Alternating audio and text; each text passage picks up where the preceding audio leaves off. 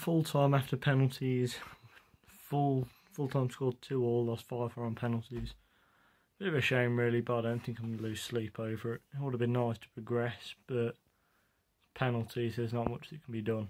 Certainly some things that need to be improved, but it wouldn't have been a Premier League starting 11, so I think people are losing their heads a little bit too much on this one again. But I think that there's certainly things that need improving on.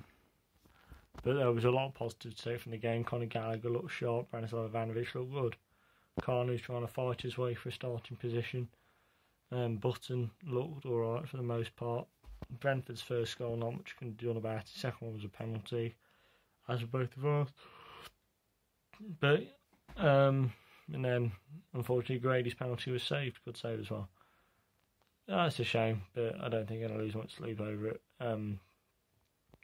Disappointing not to get through. Would have liked the cup run. But,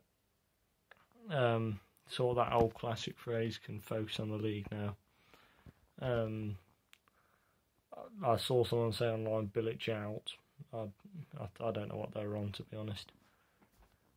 Carabao Cup, it could be worse, this loss. We could have done with a bit of confidence boost, but I think a lot of positives can be taken from the performance. On to Chelsea.